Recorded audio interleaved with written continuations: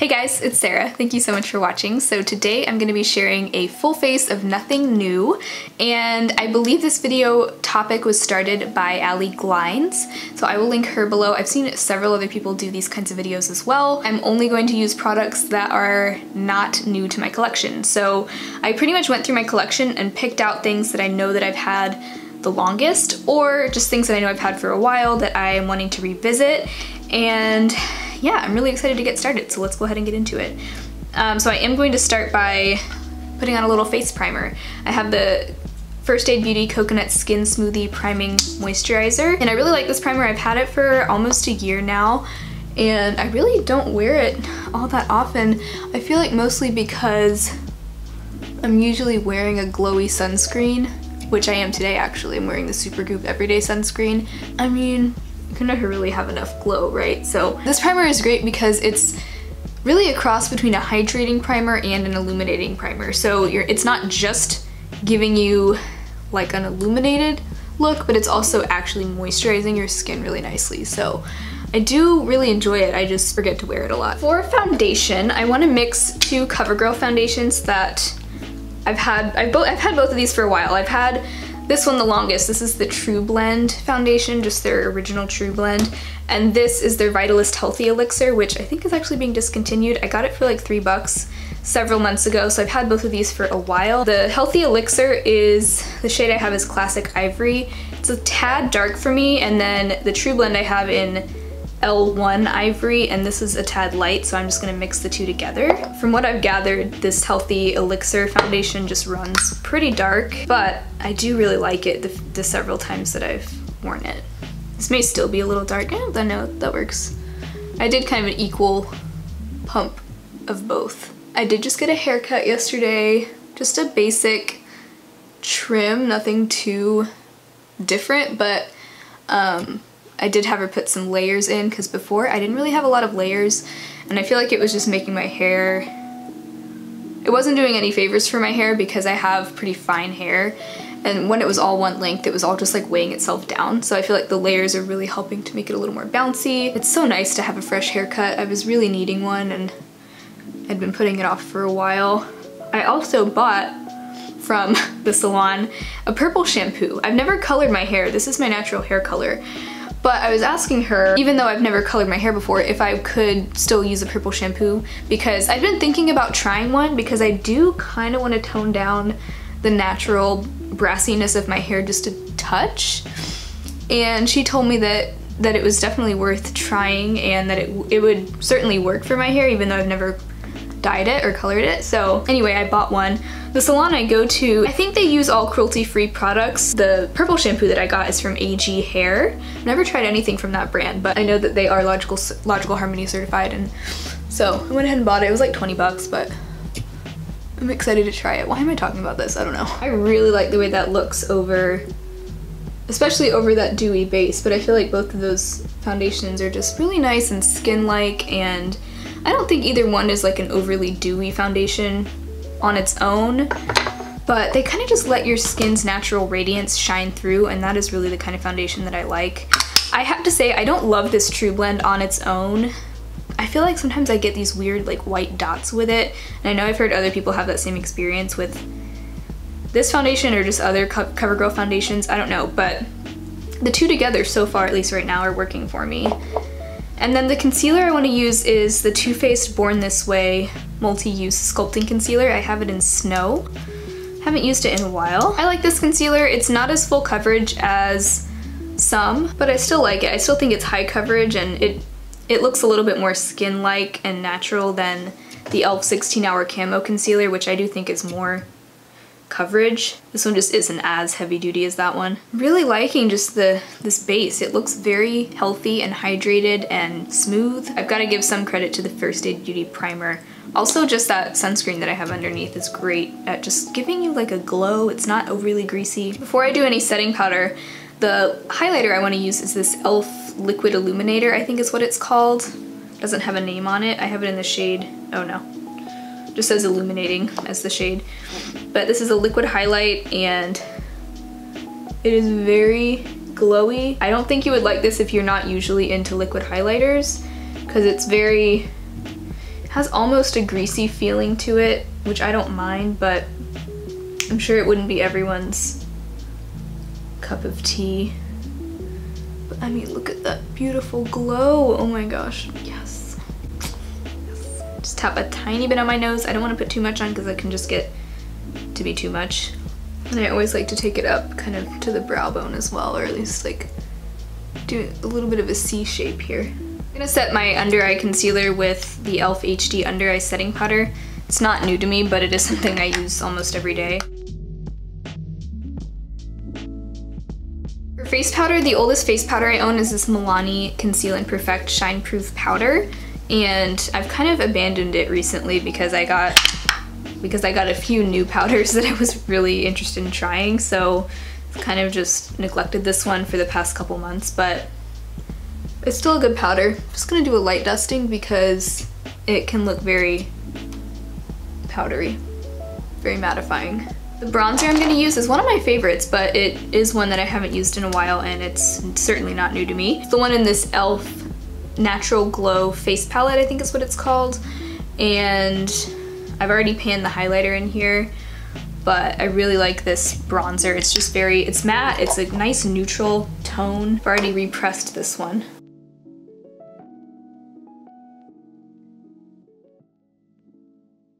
And then the blush I want to use actually is not from this palette. I want to use my CoverGirl Cheekers blush in Natural Twinkle.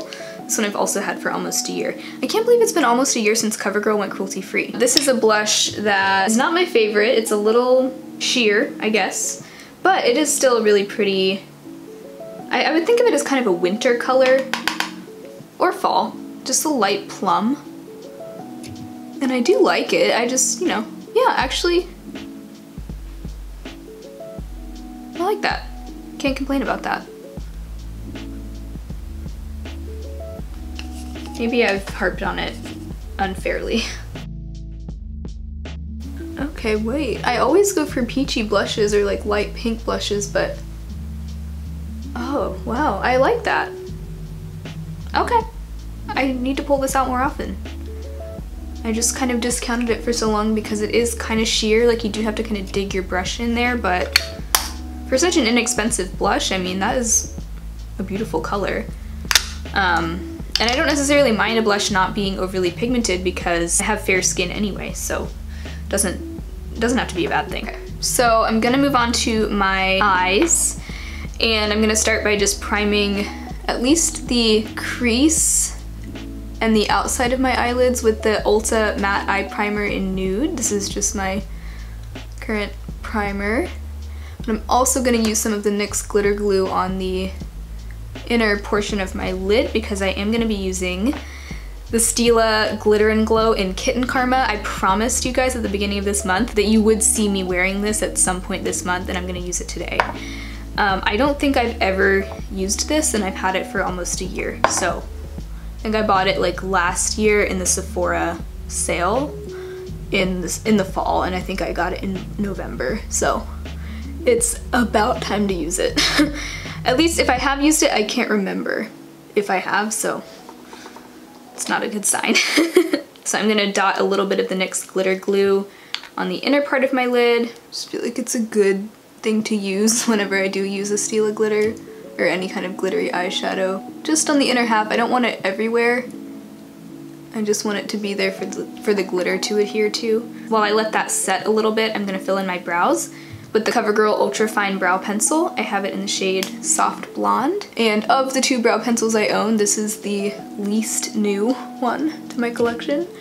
In fact, this is the second or third one of these that I've repurchased. I think the second one. And I really like it. It's probably my favorite brow pencil just because the shade is so perfect for me.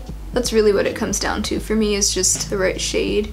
Because I don't think it's hard for brands to get these ultra fine brow pencils right, formula-wise. For me, it's really just about the right shade at this point. It's sunny and raining at the same time right now.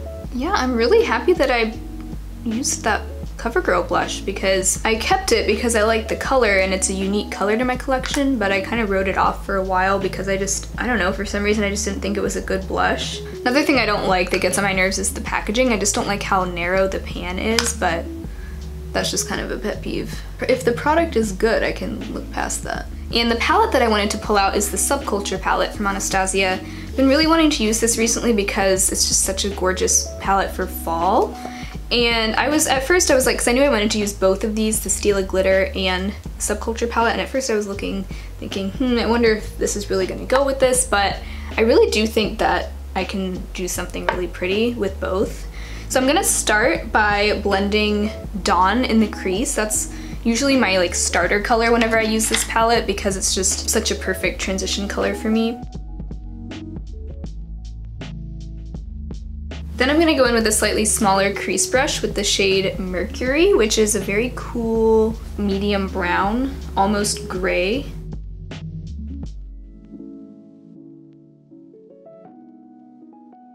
Then I wanna take All Star, the maroon color in here, and start to build that up on the outer like third of my lid in the outer corner. Before I apply the glitter, I want to just blend this some more. I didn't add any shadow to this brush, I'm just going back in and blending. Time to go in with the Stila Glitter, and I'm just going to tap some on to the inner half of my lid. Trying not to get it up too high. Then I'm just gonna tap kind of around the edges with my finger.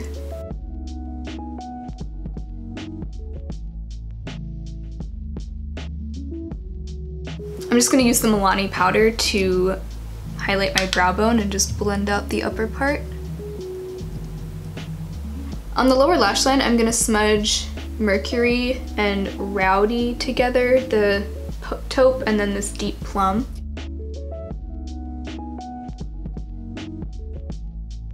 Before I do any liquid liner or mascara, I'm gonna set with the Dewy Finish Setting Spray from NYX. It has a nice mister. I'm gonna do a small wing with my NYX Epic Ink Liner.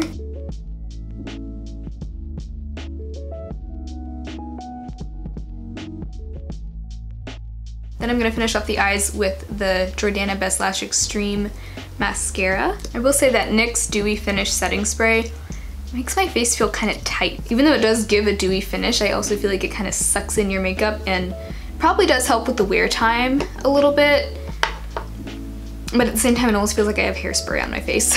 For my lips, I want to do a very plummy, deep lip. And I'm gonna use my Physicians Formula Healthy Lip in Nourishing Plum. This is in my lipstick roulette for October. And then I'm also gonna use the Jordana Easy Liner in Plush Plum as my liner, just to help with the precision. I think this will go really nicely with the eye look. Also gives me a chance to wear this lip that I definitely don't wear very often.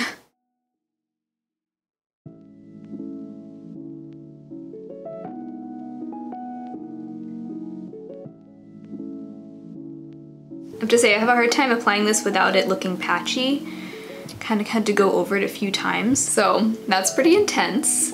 But I have to say, I really like it. I like the way that the lip goes with the eye look, and I really like the way that eye look turned out. I don't use the shade Mercury very often just because it's so cool, and I don't often gravitate towards cool tones. Although I really have been more into cool tones lately, and I really like the way that that looks in my crease. And then that All-Star shade is really pretty too. I feel like it just gave the look such a nice fall vibe. Honestly, I'm really loving this entire look. I think that the thing that surprised me most was the CoverGirl blush in Natural Twinkle. I feel like this was like almost the star of the show, and it coordinates so nicely with the eye and the lip too. Just really liking this plummy vibe today. So this is a blush that I'm gonna need to be pulling out a lot more often in the fall and winter. I think it's such a gorgeous fall and winter shade. Why have I been sleeping on this for so long? I think when I did my video talking about my 5 best and 5 worst from the top 5 brands that I own, or the brands that I own the most from in my collection, CoverGirl was one of them, and this was my least favorite item that I own from ColourPop, but I might have to change my mind about that because at least today I'm really liking this color. Wow, this was a lot of fun. I really enjoyed doing this full face of nothing new. Also, really big fan of the way those foundations are looking on my skin too. There really wasn't a single thing today that I didn't really enjoy. Let me know if you enjoyed this, if you'd like to see more of these on my channel. This video actually was requested in a recent video, and that comment got a lot of thumbs up, so that I took that to mean you guys wanted to see this kind of video. That person, I think, requested full face of nothing new and also more throwback palette videos, and I'm definitely working on doing more of those. I mean, today was definitely a throwback palette, but I also want to start doing a lot more palette bingos on my channel because those are just really fun. I just did my first one on the e.l.f. Earth and Ocean palette, but I'm planning to do a lot more in the future, so stay tuned for that. If you did enjoy this video, I would love to have you subscribe to my channel, and I will talk to you next time. Bye!